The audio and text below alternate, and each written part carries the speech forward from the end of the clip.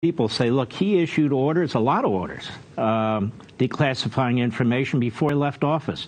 Do you know anything about this? As a former deputy director of national intelligence, I know how this system works. The president is the sole and universal arbiter and classification authority in the United States of America. If he says a document is declassified or a set of them, that is it. There is no written material required. That is a fiction being created by the fake news and the radical left. In October of 2020, President Trump put out for the world to see a sweeping declassification order, and he did it via social media. Every single Russiagate doc, every single Hillarygate doc, every one. Those are his words. That is the precedent that the President of the United States is allowed to operate under. And then in December and January, on the way out, I witnessed him declassify whole sets of documents. So it is not incumbent upon President Trump and his lawyers and him as a target of this investigation to show he, in fact, did declassify them. It's up to the government, who has the burden of proof, who are trying to deprive a man of his liberty, to show that no such order was, in fact, given. They know they can't. So what happens? The fake news mafia comes in and says, oh, but there was no protocols followed. And Mark, you know, when they're arguing protocols and procedure, it's because they have lost the factual argument and the truth. And now they are trying to hide behind this magistrate judge who is going to supposedly play this game of redactions. We saw it in Russiagate. And when I was a deputy DNI, we lifted all those redactions from the Russiagate docs. And what did we see, Mark?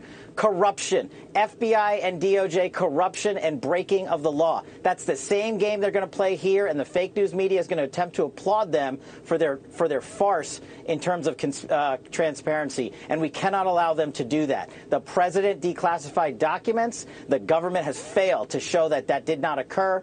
Procedure and protocol do not apply to the president of the United States when he is declassifying documents. And let me underscore that point. The Constitution of the United States, the first sentence, Article 2, Section 1, the president is the executive branch. That's why everybody agrees he can declassify and classify as much as he wants, and he can do it right out the door.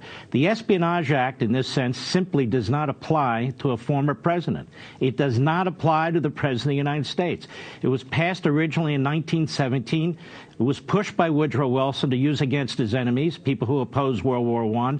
It was never, ever intended to apply to a president. Let me ask you this, Kash Patel. Barack Obama, George W. Bush, Clinton, Bill Clinton, Vice President Gore, Vice President Biden, Vice President Cheney. Do we know if any of them secreted any documents, took any documents with them to their homes, classified or otherwise? Do we know? I know for a fact that President Obama has classified access at one of his homes, so those such documents exist there, and they should, as for former presidents of the United States, and that law and that rule should apply equally. But the Government Services Administration is responsible for packaging and parceling those documents, and you bring up a great point.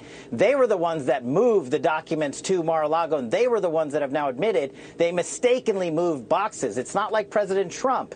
Even if they get past the declassification farce, or ruse, I should say, it's not like President Trump put him in a backpack and moved him down there and said, nothing to see here. I want to illegally distribute these documents.